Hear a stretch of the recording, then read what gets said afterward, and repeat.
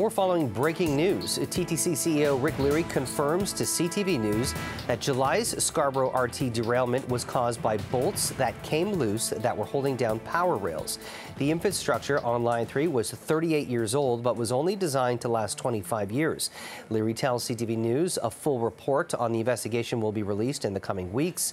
The July 24 derailment near Ellesmere Station sent 5 people to hospital with minor injuries.